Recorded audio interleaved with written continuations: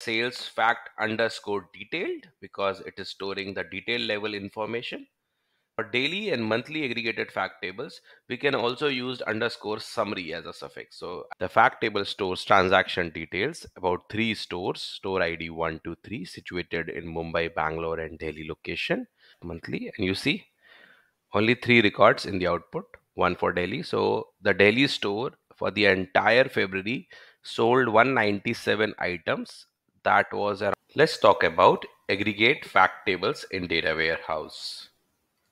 This is a typical ETL pipeline where we get data from multiple sources. We move the data into a staging area. We apply some operations, very basic operations in staging area. Data is moved into EDW layer where we either create data warehouse or data mart. We create dimensions and fact tables. In this video, we are going to focus particularly about aggregate fact tables, how we build it. I will also share SQL queries used to build aggregate fact tables. And these fact tables are primarily used for reporting and visualization purpose. Aggregate fact tables. So what is aggregate fact table? Aggregate fact table is a summarized pre-calculated data from a fact table. The aggregate fact table stores less detail, hence the granularity is higher. It is highly efficient when it comes to query performance.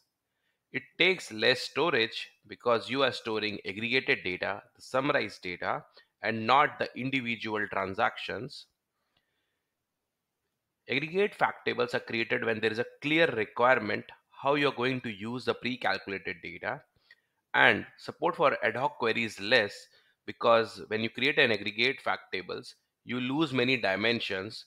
So it is very specific to your requirement and it generally does not handle ad hoc queries very well. Let's see a very simple example. I have a fact table which is sales. So I have a store sales fact table. You can see here that it is having data for 3 stores situated in Mumbai, Bangalore, and Delhi. And you can see in this fact table, I have data at the transaction level. So whenever there is any transaction happens, an entry is made into this fact table. Similarly, I can create a sales fact daily table. So what will happen? This aggregated fact table will store it the same information, but aggregated at the daily level. So for one day, for one store, there will be just one entry. So if you see here, for the store ID 2, for 1st of February, there were 3 records. However, in sales fact daily, there is just one record for store ID 2 for 1st of February. So what we are doing is basically we are aggregating the data across all the stores, across all the dates, and make a daily aggregated fact table. Similarly, we can make a monthly sales fact table as well. So in this case, instead of aggregating data at the date level, we'll aggregate data at the month level. Some of the terminologies used to refer these aggregate fact tables are: this can be treated as a sales fact underscore detailed because it is storing the detail level information. For daily and monthly aggregated fact tables, we can also use underscore summary as a suffix. So I have worked in many projects where we use sales fact and sales fact daily, weekly, monthly, quarterly, yearly, like that naming convention for the aggregate fact table. In some projects I have worked where we use underscore detail for the usual fact tables and underscore summary for the summarized fact table. So it totally depends on your project, what you are building. You can use any naming conventions. Both the naming conventions are standard. You can use underscore daily or underscore monthly, or you can use underscore detail, underscore summary, whatever you want. So if this is clear to you, let's switch to SQL part where I'll show you how you can create a daily and a monthly fact table. So you can see here, I have built a fact table, namely sales underscore fact, and there are 150 records in this fact table. The fact table stores transaction details about 3 stores, store ID 1, 2, 3, situated in Mumbai, Bangalore, and Delhi location. And the store primarily sells Apple products. So you can see iPhone, Mac Mini, iPad, Apple Watch. So all these products are sold across 3 stores in Mumbai, Bangalore, and Delhi. So this is just a sample data I have generated. I'll share the link with you where you can go and use the data to generate tables in your environment. Now, first we'll create a daily aggregate fact table from this fact table. It is not necessary to create a aggregate fact table from a fact table. You can use the same logic with a usual fact table to generate an aggregate fact table. You just have to add additional group by clause to convert a usual fact table code into an aggregate fact table code. In this case, we'll use sales underscore fact as our source table to generate a daily aggregate fact table. So let me create a aggregate fact table, select store ID. Let's take store city also.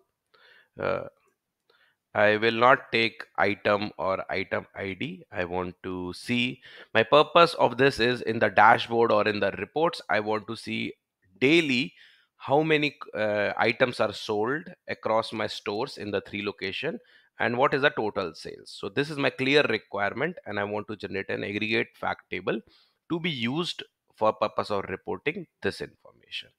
So what I will do is let me do sum of sales quantity as total sales daily, and then I will do sum of total sales as total sales amount or revenue daily. And this, just to avoid any confusion, I'll add a keyword quantity so you know how many quantity of the item is sold. Now since this is a daily aggregated fact table, right? So what I have to do is I have to convert my timestamp into date as sales date. So what I'm doing here is for first, right? If you see there are so many transactions, I want to ignore the time component so that all the transactions are for first only and I'm ignoring the time component in it, and then I'll aggregate over the date only. So rather than if I just do group by sales date, all these timestamps are unique and I'll not be able to group them together. So I'll simply convert a timestamp column into date and I will use this for my aggregation. So from sales underscore fact group by, and then I'll just copy these 3 columns. I can write group by 1, 2, 3 as well. So that's it. If you want, I can create a table sales underscore fact underscore daily as selects this. Now, since I'm running it for say a period of January only, I can add additional filter conditions where sales underscore date between 2024. These dates will come from a scheduler. So whatever scheduler you are using, you have to use that to pass the date value. Here I'm just hard coding it for the sake of simplicity. Good. And let me show you the data from the table. Order by sales date, comma, store ID. So you see here on first, I have just one entry for store ID 1. For second, I have one entry for store ID 1. There is no entry for store ID 2 because store ID 2 did not make any sale on 2nd of February. So if I see here, 2nd of February, these are the data, and I don't see any entry for store ID 2, right? So that's why when I aggregated the data on daily basis, I could only see 1, 2, 3 and 1, 3 store ID on 2nd of February. So this is how I can create a daily fact table. Now let me use a similar approach to create a aggregated fact table which is sales fact monthly. So now instead of aggregating it on the daily basis, I'll aggregate it on the monthly basis. So for this also what I will do is I will reuse the same code, and here cast sales as date. So now I have to do further manipulation of the date. Here we were just converting timestamp to date, and that is good for us because we are generating a fact table on daily basis. Here we have to convert date into the month level. So what I can do is to char And depending on your database, you can use the syntax, and I will just give the format YYYY-mm as sales underscore month.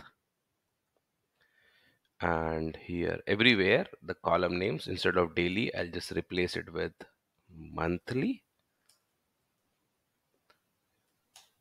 And sales date will remain same. Here also I'll just copy this in the group by, and I'll put it here. Order by 3, 1 I can ignore. So let me run the query and show you the output. So select star from sales fact monthly, and you see only 3 records in the output, one for Delhi. So the Delhi store for the entire February sold 197 items. That was around $180,000. Similarly, the Bangalore sold 203 and 252,777 was the total sales revenue. And the Mumbai sold the most number of units, 244, and made the most revenue out of these 3 stores. So now if I have a report, I want to create a dashboard where I want to show the monthly sales of each store. I can just query from this table. I don't have to query my sales fact, the usual fact table. I can use sales fact monthly to show the monthly revenue and the total items sold. Similarly, if I want to show it at the daily level, what I will do is in the dashboard, I will just use this table, order by sales date, comma, store ID. I will not use my typical sales fact table. I will use this table, and you can see the query is also very optimized in this case. So that's how we build and aggregate fact tables.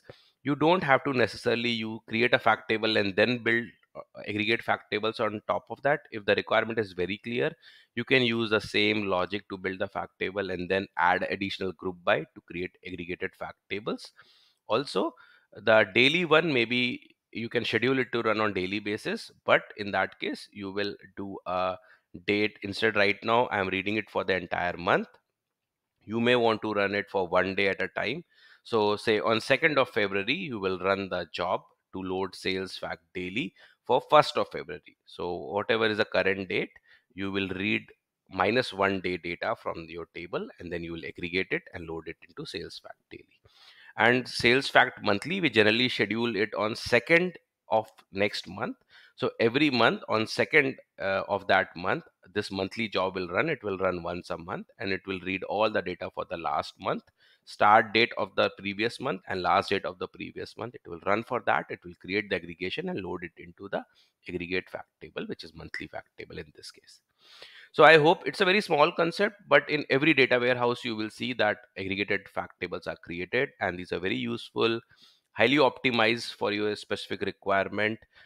And one more point I mentioned, right, that it's at a higher granularity, so it cannot support ad hoc queries.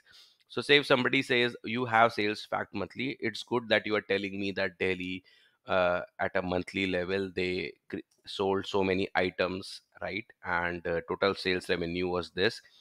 Can you tell me which was the best product, or the product which was sold the most, or the product which generated the most revenue for my store daily?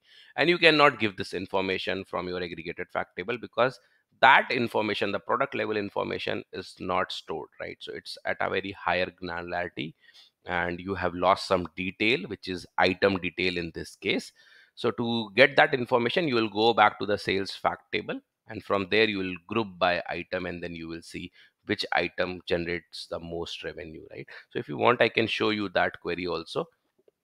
So say my requirement is that I want to see that for the period February 2024, for the store Delhi, which item generated how much revenue and which one was the best one, right? So I'll just give the dates here. 2024 02/29, it's a leap year, and generally you will put these dates programmatically, so you don't have to hard code it. Now here I want, as per the requirement, I want store ID, and then I want I will just check the columns available in sales fact.